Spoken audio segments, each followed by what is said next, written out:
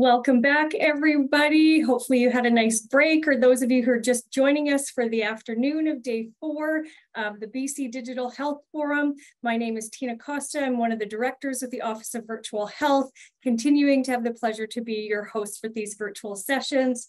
For those of you who are just joining in today into our virtual circle, just encourage you to share in our collective gratitude for the opportunity to come together from many traditional, ancestral, and unceded territories of BC First Nations.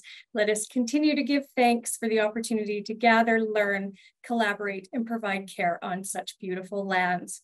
I now have the pleasure of introducing our first afternoon session. Our next presenters include Simmie Kalan and Hsia.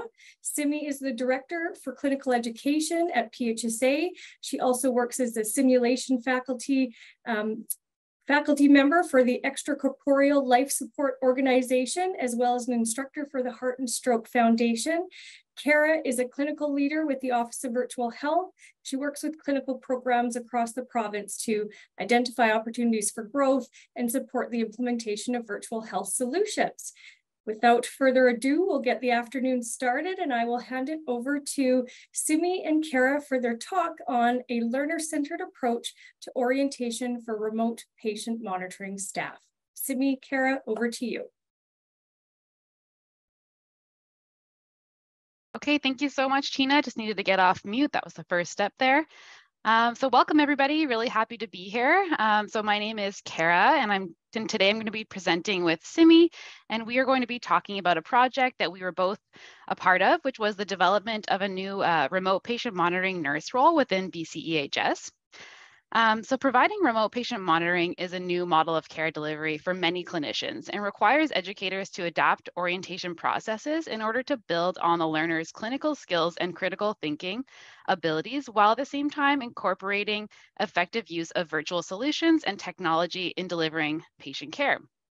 So this presentation will highlight what challenges there are in current orientation processes and what strategies we use to develop an effective orientation, really highlighting that we need to reevaluate our education and orientation process as we continue to move from traditional in-person care to virtual care delivery. So I just want to acknowledge that with gratitude that we are gathered on the traditional, ancestral, and unceded territories of the Squamish, Musqueam, and Tsleil-Waututh nations who have nurtured and cared for the lands and waters around us for all time. So I give thanks for the opportunity to live, work, and support care here. Okay, so we all know that feeling when we arrive to our first day of work at a new job, meeting new people, understanding your role within that organization and how it fits with the different roles that you'll be working with. All the new policies and procedures and a brand new culture that you need to adjust to. And most of the time, an incredible amount of information coming your way. It can definitely be overwhelming. And the question really is it all necessary? So effective orientation is really a fine art and an active balancing of what one needs to know to practice safely and what is nice to know in order to be aware of all the possibilities. So often our approach in healthcare is not learner-centered or based on adult learning principles, but focused on trying to provide staff with all that they will ever need to know. This is a great idea, but it's not feasible if we want people to actually learn new information, retain that information, and really feel confident in their new role, which ultimately will lead them with the ability to contribute effectively to their team and to their organization. So just going back to our presentation today, we'll be discussing an initiative that was spearheaded by BC Emergency Health Services and the development of the remote patient monitoring nurse role. So throughout this project, it became really clear very early that the collaboration between teams was imperative to this role's success. Incorporating a brand new role into practice, while at the same time we were exploring a new model of care, really required us that we came together and really build on each other's knowledge. So this photo above was taken during a simulation at BCEHS, where we had members of the Office of Virtual Health, BCEHS, and PHSA professional practice and education all coming together to see this role in action. So this really provides an example of the collaboration in real time, really looking at how this role will be incorporated within current workflows and teams, while at the same time leveraging clinical skills and ensuring that this nurse feels supported, confident, and practicing within their scope. So one of our main priorities in developing our orientation was that we were supporting both the learner and the facilitator. So just kind of highlighting some of the current challenges in orientation. So we all know that having the time to revisit and evaluate orientation processes is always limited due to time and staffing. So how can we prepare orientation materials that are adaptive to change and ensure sustainability? Many healthcare educators do not actually have expertise in adult education, but rather clinical expertise. So how can we ensure that we're supporting and educating our facilitators and providing them with the tools that they need to onboard staff effectively? Delivering education in a clinical world is its own specialty. We have to acknowledge that we work within a very complex environment that is constantly facing new challenges and changes. So we really need to take this into consideration and develop materials that are comprehensive. And finally, virtual health technology is new to everybody. So we are really accustomed to educating and onboarding staff in traditional healthcare environments, such as hospital, community care, or clinics. But as we move to more integration of virtual health, we need to ensure we're not only supporting our new learners and staff, but also our leaders and educators who may not have experience providing virtual healthcare themselves. Okay, so just looking back, we finally got better at delivering orientation that supported new staff who delivered care within traditional in-person environments. But with the encouragement of COVID-19, we saw an explosion of virtual health into practice. Our healthcare system had to implement virtual solutions quickly, with limited time to focus on proper orientation and training. We have the opportunity now to reflect on the challenges and opportunities that virtual health presented us and move forward toward comprehensive and robust education for clinical providers. We really need to remember that we're working within a complex learning environment that encompasses delivery of care within virtual environments, as well as collaboration within a multidisciplinary team in a unique environment. So how can we do this? So I'm just going to provide a brief introduction to our approach in creating our orientation materials, and then I'll let Simmie provide some more details. So going back to what we discussed earlier, the collaboration between members of the team was really instrumental in this initiative's success. We also focused on understanding our learners. That was really important for us, really trying to build on their clinical experience and their skills, and understanding what onboarding materials were already in place. So how can we build on the current orientation processes that will fit the specific needs and goals for this unique role? Understanding the environment and how the RPM nurse role fit into that and worked with the other members of the team was really important. We wanted to build for a continuum of learning. So throughout this entire process, I feel we had to constantly remind ourselves what was essential for this nurse to know. I remember Simmie constantly reminding us that we didn't need to teach this nurse everything, although that's, sometimes what we wanted to do was throw every detail into this orientation. But we really need to come back and focus on what was essential and what was important for their learning at the beginning of this journey into their new role. Also, we really wanted to support the scope and professional practice standards of this learner. Coming from a nursing background and going into a unique role in a unique environment really had really required us to look at professional practice standards for the learner to support their delivery of care. And finally, we wanted to build sustainable orientation materials so that this could be used in the future and so that they could build on and elaborate as things changed and so that they could adapt to new changes in their organization and as new learners came in. So I'll just pass it over to Simmie to walk us through the steps in more detail. Thanks, Kara, and hopefully everybody can hear me. So just to dive a little bit more into those steps that Kara just so beautifully kind of articulated, really the first step that we needed to do was really understand our learner. And in this case, our learner was a nurse. We knew that they were looking for a registered nurse, so that's good because there are different levels of nurses. And then, we were kind of like, are we going to be getting a new grad? Will we be getting an experienced or maybe someone in between?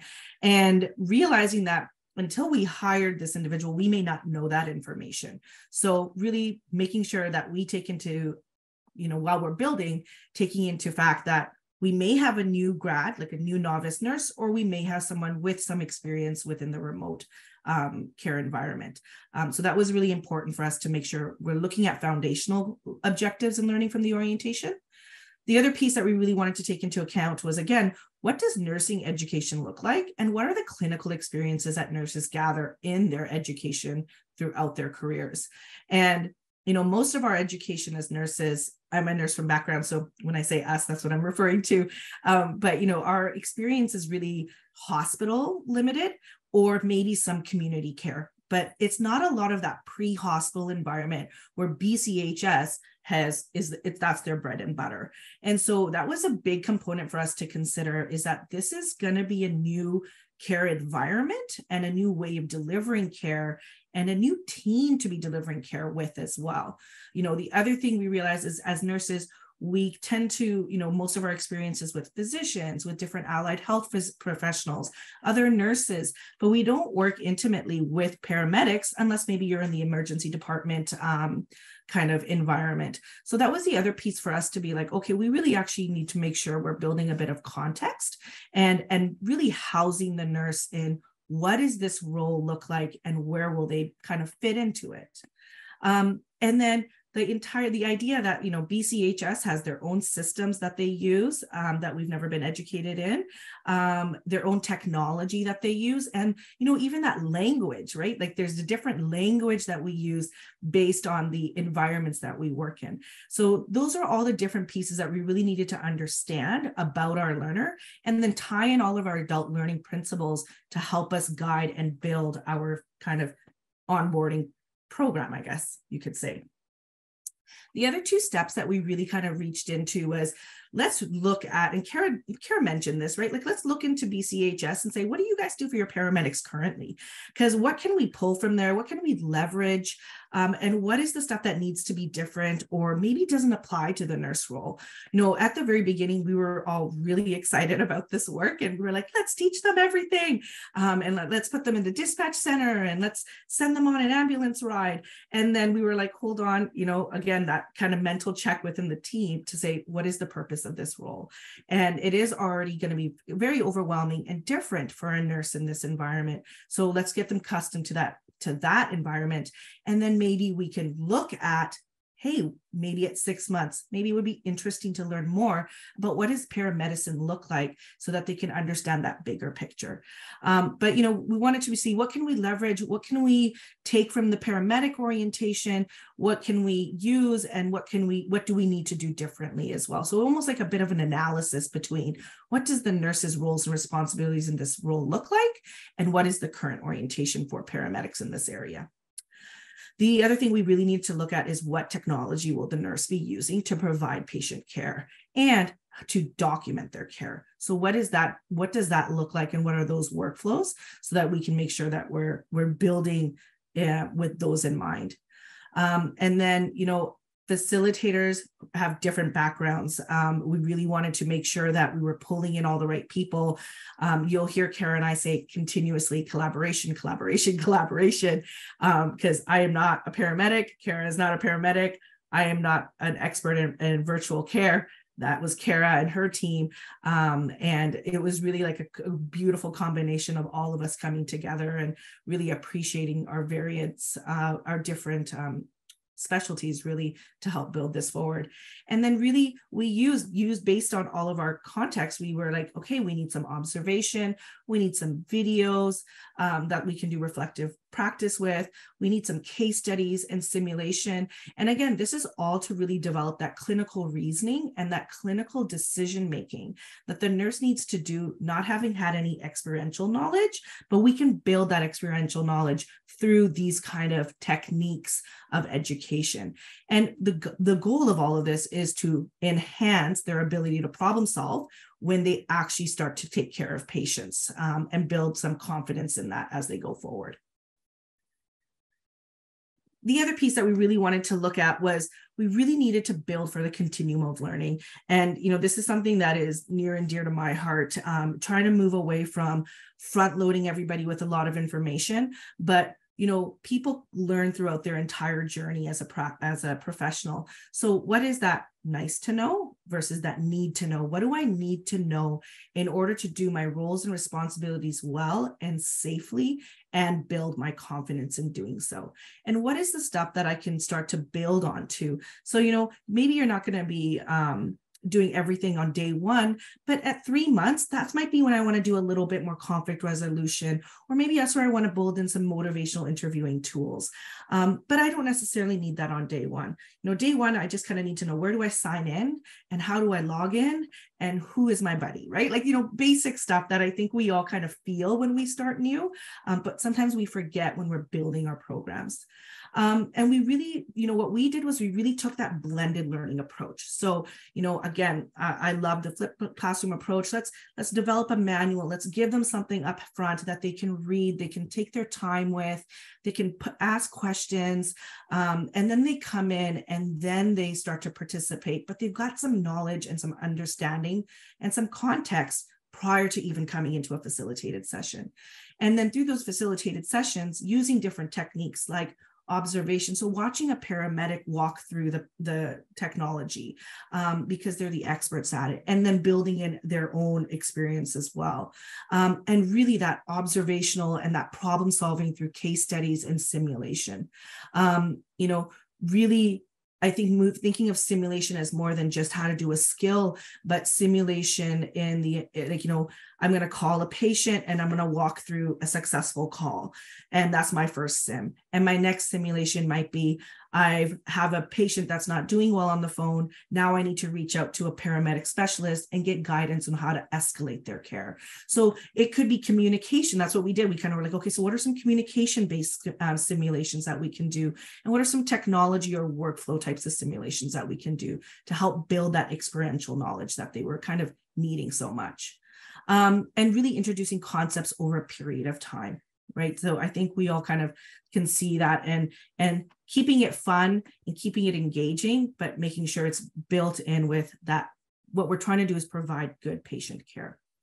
And then the really neat thing for us was again, we had to pull on our professional practice colleagues, was like, as nurses being regulated professionals and having a different scope and practice, and paramedics having their own scope and practice, we really needed to make sure that everybody kind of understood where were the limits and where if there were boundaries in care.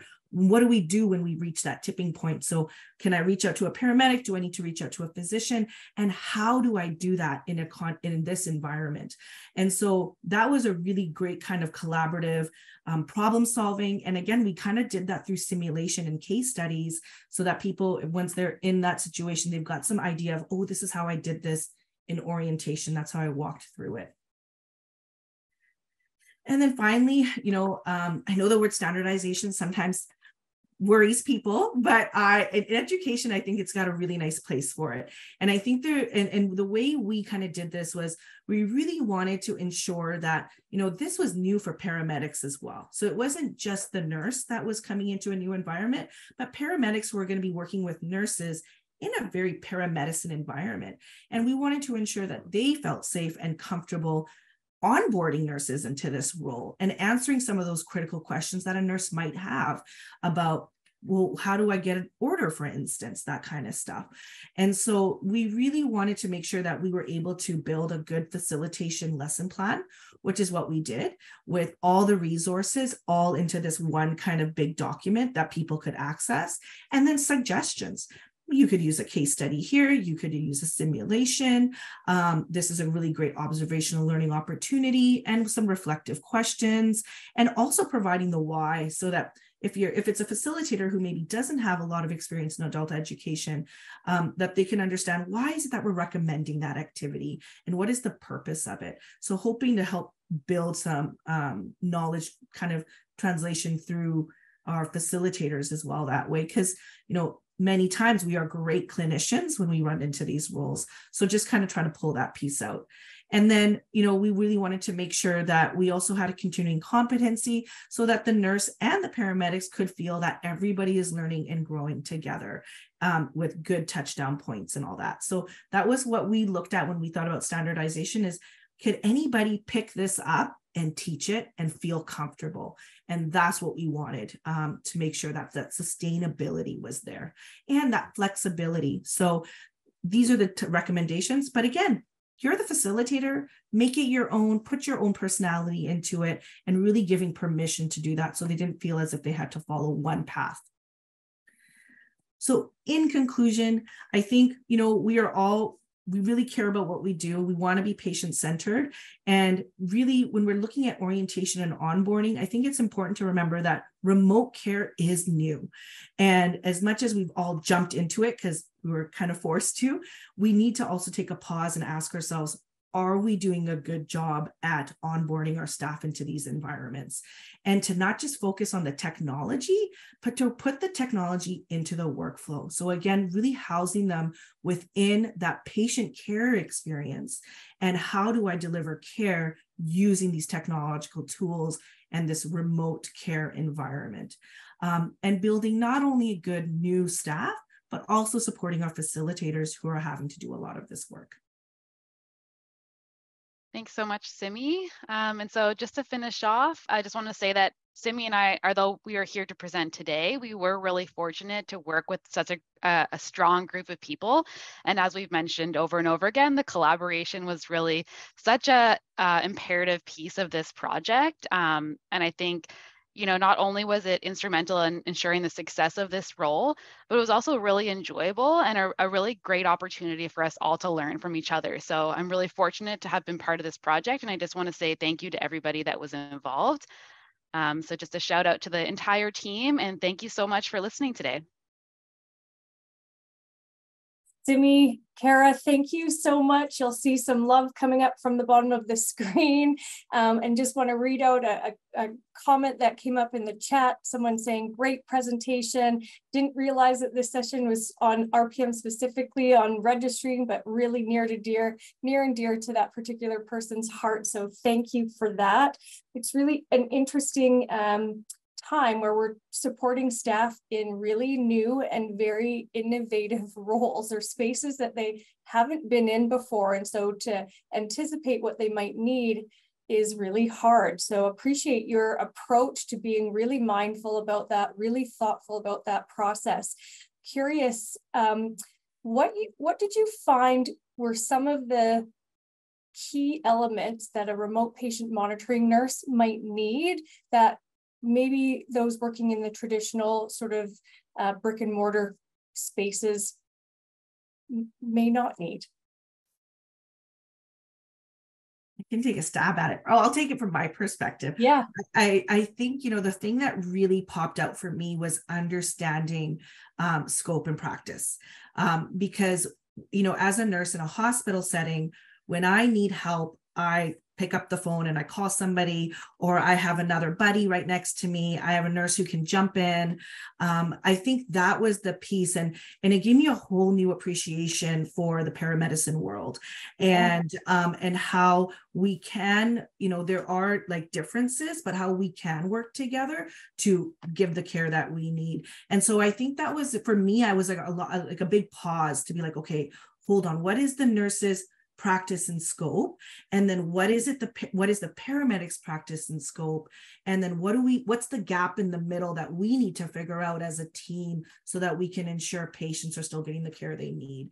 So that for me in this example particularly stood out, because until we could understand that, we couldn't just go ahead and start planning for education, because that needed to be called out up front and center, because it is unique in this example.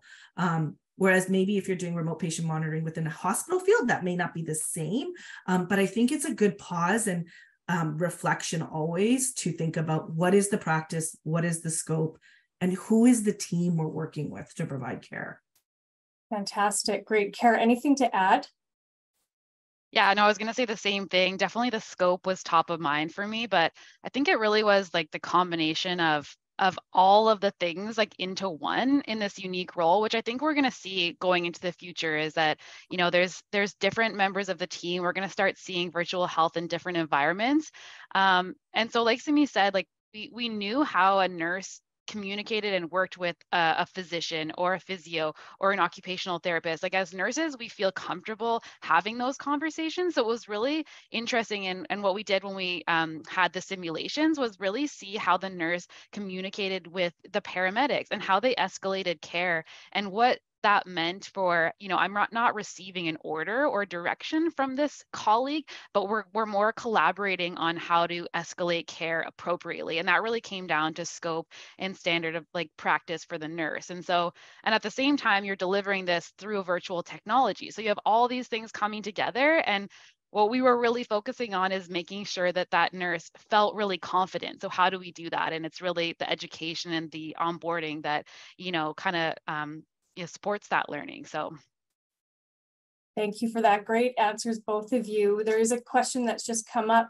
and you may have already spoke to them, but just curious to know what your favorite highlights on this project were. Go ahead, Simmie. No, I was gonna say you go first this time. I feel like, I had so many favorite moments of this. I'm trying to think of my most favorite, but I feel like we've said it so much, but for me, it was really such a big learning opportunity. I had the chance to work with a lot of different team members that I hadn't had the chance to work with before. So learning from Simmie was, amazing, and working with our education teams and having those conversations, like those really constructive conversations where we all had these different ideas. And then we were kind of brought back to, what was most important, what was our focus, what was our vision, and then being able to share that with the bigger team and kind of coming back to always, what is the vision and goal for this role, and seeing how everyone's ideas, and added value to that. So for me, that was kind of the, my favorite part of it for sure. Yeah, I would say I would echo what Kara said. I really loved it. I have to say, and I see Kelly's comment in the chat, mm-hmm. And Kelly, I hope you saw our shout out to you. But I loved, for me, because I've been a critical care nurse most of my 21 years of nursing. And for me, really seeing the paramedic environment, and then they invited us into the clinical hub, because we were kind of like, okay, so we're trying to teach people how they're going to work in this environment, but I don't even know what it looks like.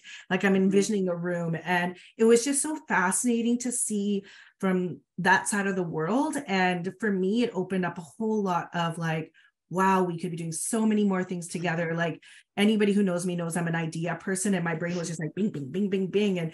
And I think to develop the partnerships between OVH, PHSA, and BCEHS was probably one of my favorite things, because now it feels like you can just email someone and be like, hey, I have this idea. What do you think?